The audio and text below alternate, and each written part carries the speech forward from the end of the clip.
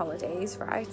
Great news, I weighed myself. I didn't put on 1 pound, not 1 pound, so I maintained, which is good because I was a bit more loose with my macros, I won't lie to you. I did have a couple of treat craps.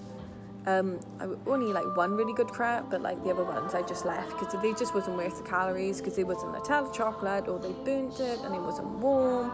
I needed a good crap. My go-to meal is fish and veg because I absolutely adore it. Where I would say, if you want to avoid putting on weight, ask the waiter or waitress, I don't want any, I don't want the potatoes, just give me veg, can I have more veg?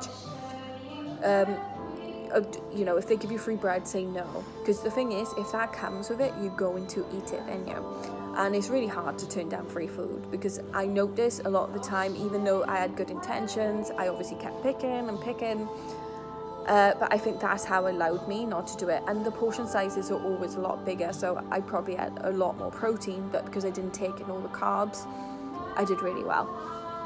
But yeah, so I always go with like a protein base and veg, and it allowed, so I even had like steak. I had Portuguese steak, which was amazing. So treat yourself, but mainly focus on having your carbs at the beginning of the day, not really late at night, because obviously your body don't digest it. And even worth it, you could go on a little meal and then walk across the beach.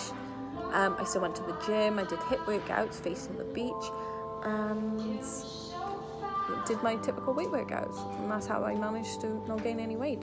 Hope it helps. These are like just that quick hack to just, I know it sounds silly, but honestly, to walk away from holiday and not gain weight is much better than smashing some carbs that you don't even want.